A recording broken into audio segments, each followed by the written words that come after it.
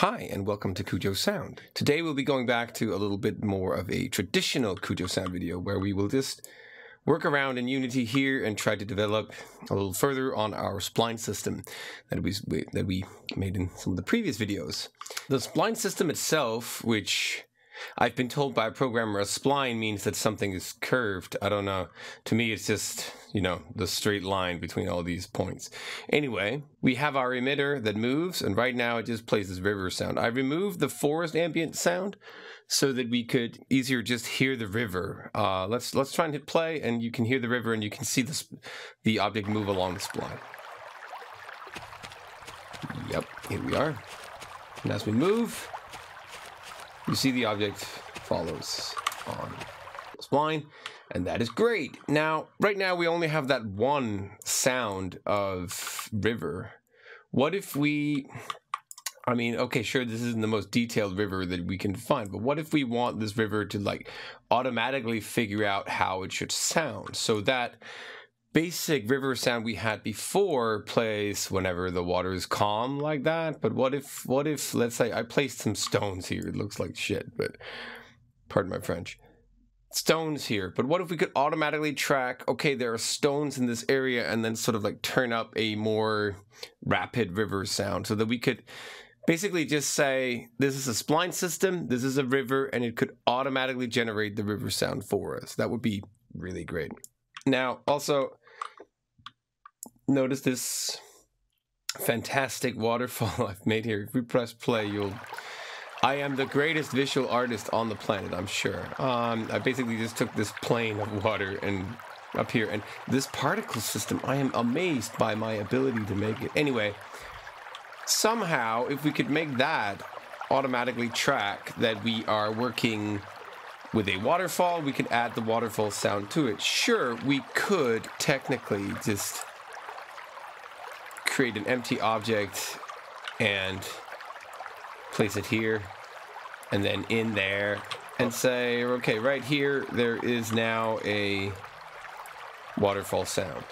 That could be a simple solution. Let's end this here. Now, the way we're going to do this is that we are going to, first of all, be moving all these rocks so that they can go over here instead, so that they don't mess with our waterfall. Rock. I need to hit the rock. Here we go. Rock. Now, anyway, just like one of my previous Wise series, which is 99 ways of footsteps, which is basically creating the same footstep, but in as many ways possible. With Wise, we are probably going to try and do the same thing here with just these procedural generated rivers, where we can do it in one way, we can do it with rigid bodies and track these stones automatically, or we can do some sort of mapping of the river ourselves, where we can sort of say, in this area we want this value here, give it a bunch of values that can automatically be tracked, and so on, which means that we could, instead of calculating the rocks there and the waterfall there, we could basically just map it out with a collider and say, this is how we want it. Or we could, because we know where on the spline point we are, could say that if we are between 2 and 3, here we want a more rapid river, but that's many ways of doing it. One of the more interesting ways of doing it is creating paint maps, which we will get to in a couple of videos once we have had Nikolai de Haan come in and explain how they made a paint map for one of his games where I was his lecturer on the Danish Academy of Digital and Interactive Art. He will show us how they made a paint map, because we want to talk about that, and then we will simply try and take this paint map and explain how it can be used in many, many, many different ways. Now, anyway, we have these rocks here. Let's get rid of the other rocks that are blocking our path over here so that they don't mess with anything. The problem with this solution that we are going to be using now is that to do this, down here on our emitter, let's get rid of the audio source here. Remove component. We will need to save this as a prefab because we need this.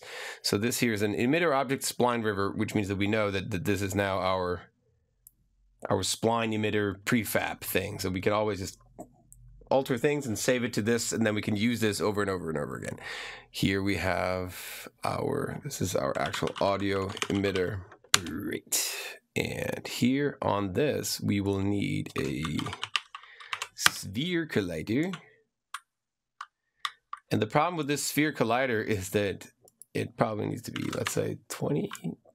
Is that too big? Yeah, that's too big. Let's say 10. No, 5.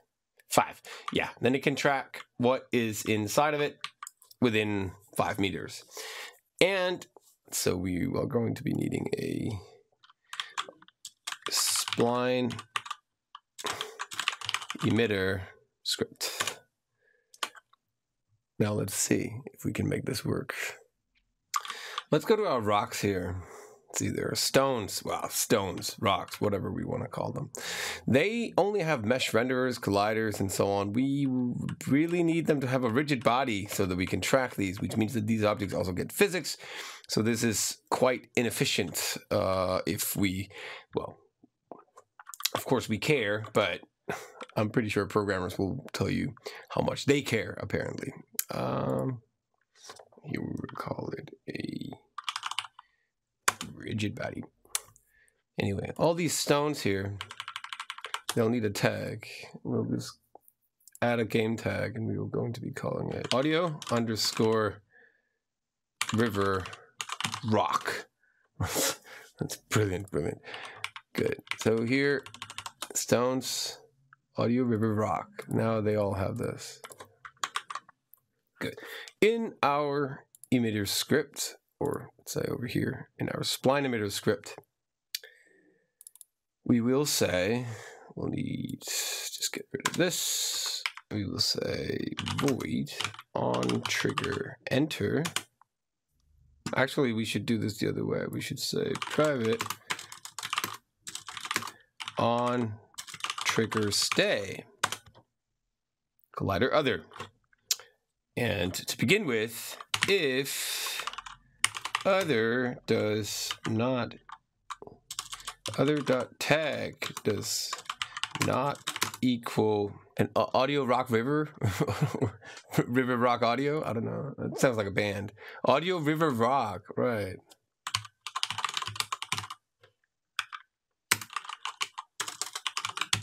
There you go. Which means that if the tag of whatever we collide with is not that, then do that. Else, let's just say print rock in sight.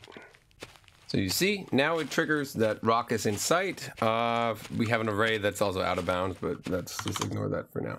But this means that, let's up here make a private int. No, actually it needs to be public. Public int rock count, which first is equal to nothing. Actually, it should be equal to 0. Now we know that it works with on trigger stay, but we should actually have it on trigger enter because we also need to know when it exits. So on trigger enter collider other, there we go.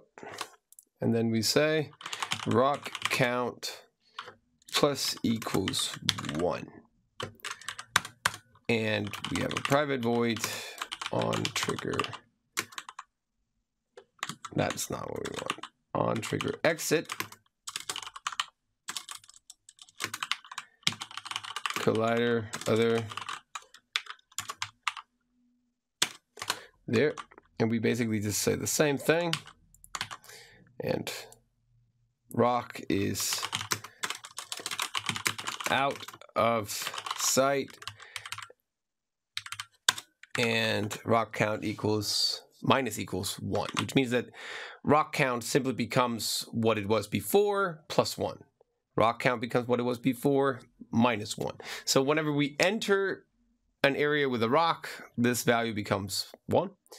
And when we leave it again, it becomes 0 if there's only one rock. But let's see here if we can somehow, let's make an update function here. Void update. Here, actually, let's get rid of this print here. So we can say debug.log rock count. There you go. So now it should tell us constantly in the console what the rock count is. So if we run into all these rocks, it'll tell us how many rocks there are. We can set a value that says how much to divide it by. So let's say if there are 10 rocks, we want the volume to be 1, something like that. Let's give it a spin here. Right. So you see it says 0 here. So now that when we run closer to the rocks, there should be about 5 of them. Now there's, see, it's 3, 4, 4, 3, 2, 1, 0, which means that we now know exactly how many rocks are within our collider's sphere. This we will get rid of. Good. And let's make a public float called rock division. And right now we just want it to be 1 because then we can divide by that. And we will need a private float rock volume, which is equal to 0 when we start. And down here in our update function, we will say that rock volume equals rock count divided by rock division. And then we could say here debug log rock volume. Just in this case, which means that right now rock division is 1, so then nothing happens. But if we set that to, let's say, 10, then when all 5 of the rocks are in there, the value will be 0.5. Then that means we can turn up the volume of some river thing with rocks in it. Let's see here. So if we get the number right, it should work. All right. Right now it's 0. This is the rock volume that we see. Let's see. 1, 2, 3, 4. What? Is that because they are floats? 0f, 0.0f. Oh wait, that's because we didn't change the number, right? So yeah, rock division should be 10, right? Right, math, right? Yeah, let's run. See, 0.4, and that's a much better number for us because if we have an audio source here, the value of the volume is between 0 and 1, which means that the volume would be 0.5 if this would play correctly. Now, in our spline script, let's public bool, and we want a rocks. We want it to be false. Let me say we want a public bool waterfall, and we want also that to be false, because we will then we can alter those, because then we can sort of tell our script once it loads which ones of these do we need. So as you see in here, like basically you could have, let's say, rocks, waterfall, tree, wooden planks, whatever there could be in the water. But what if you want this specific river to ignore one of these? Then you could simply just not tag rocks. But normally, let's say in our case, we want it specifically to keep track of rocks. Which also means that we could say, that we should say here actually, that if rocks, rock count does this. Because else we don't want the rock count to go up. Here we go, and there we go. Same with the waterfall, but we'll deal with that at some other point. This is just an example of waterfalls and so on. Anyway, which also means that we will need a public audio source called, let's call it rock source. And we will need a public audio source called waterfall source.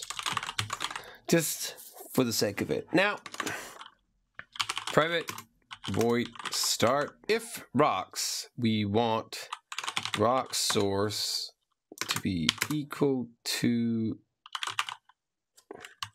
game object dot add component audio source, like that. Good. And if waterfall,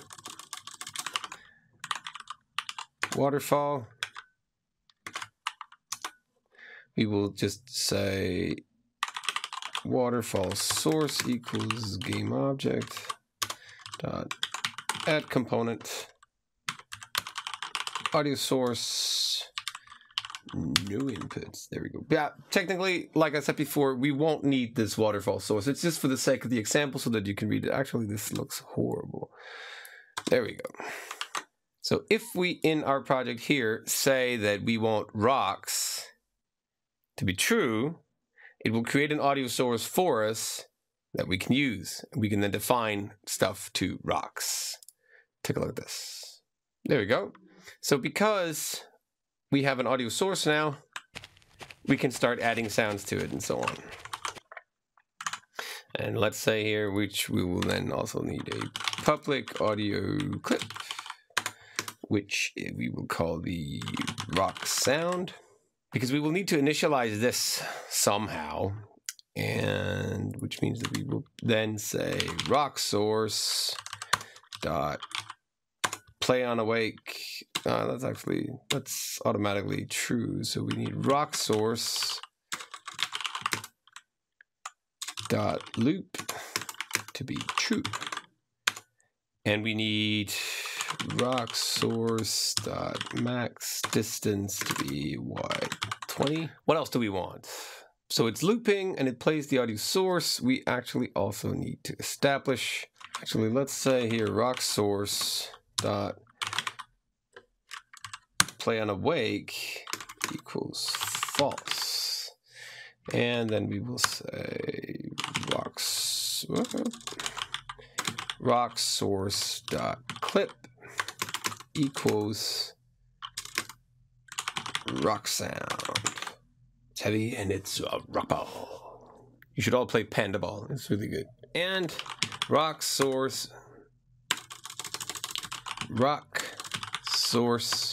dot play. There we go.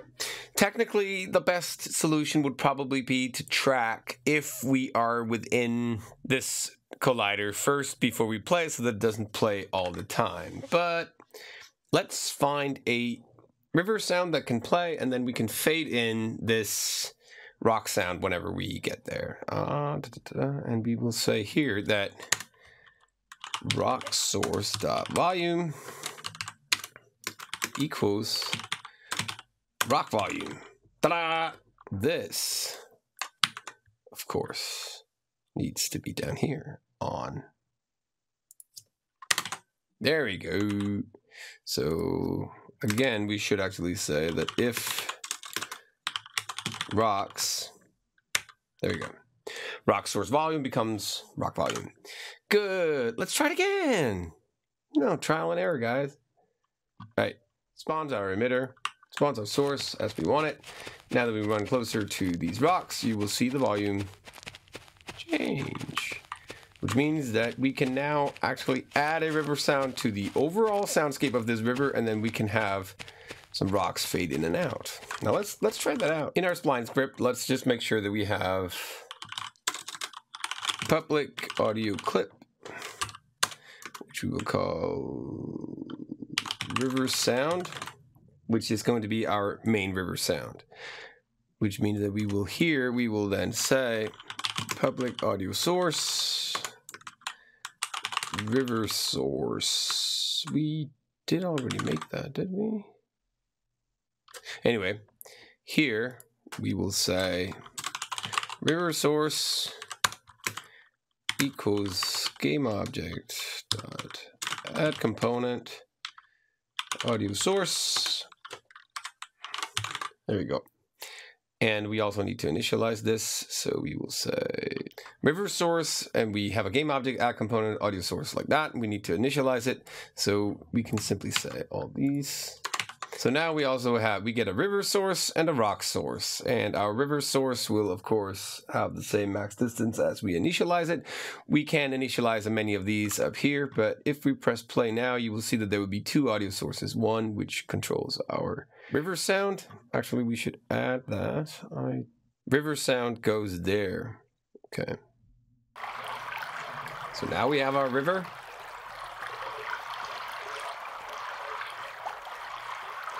And as we run by these rocks, nothing happens.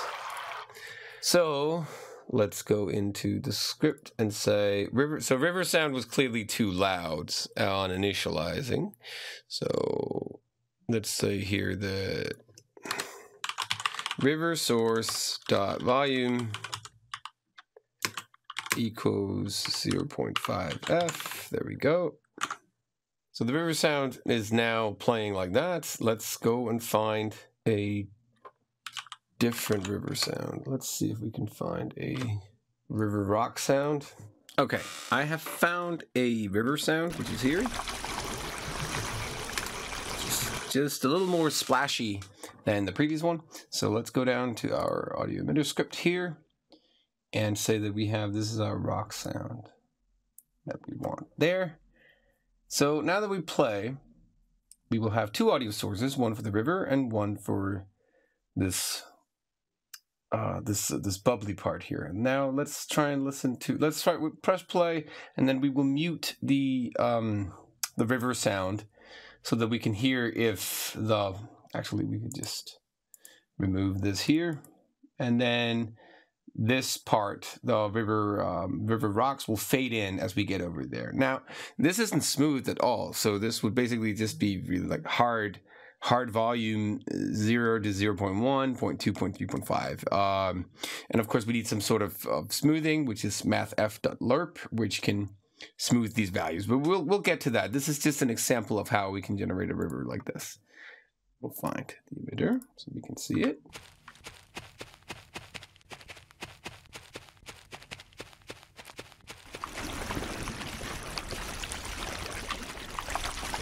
You can see this sounds pretty good. So let's see here, and we have a river here. Press play. Two audio components, as expected. They both initialize and loop, not plan awake, because we call them directly. One of them has 0.5 in volume. The other one has no volume. Now let's try and walk by and see if we can hear the river. See, the river here is, actually this is wrong. We need to initialize this because the river needs to be spatial, of course. So we need the river source dot spatial blend to be equal 1.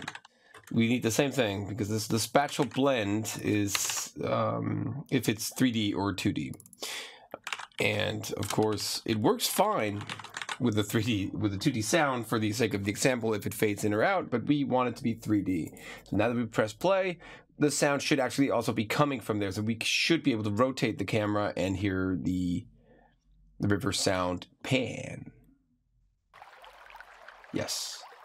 To our right, to our left, to our right. Okay.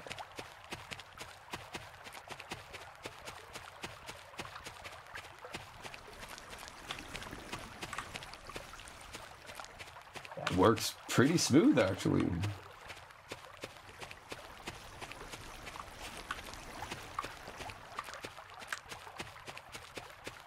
So now we have, although very primitive, we have actually made a spline system that follows us automatically, and it can automatically track if there are rocks or just plain river. And it's basically a self-generating river system. Thank you very much for watching. This is very primitive, but it you probably get the idea. Now we will get to how we can make this a little more advanced in the next couple of videos. Thank you for watching. I really hope you enjoyed it. If you liked this video, why don't you hit the like and subscribe button? Or even better, head over to patreon.com/Cujo Sound, where you for as little as $1 a month can help me sustain this channel. I would really appreciate it. Especially today, now that it is my 39th birthday. You heard it first here. I am that old. Thank you for watching. See you in the next video.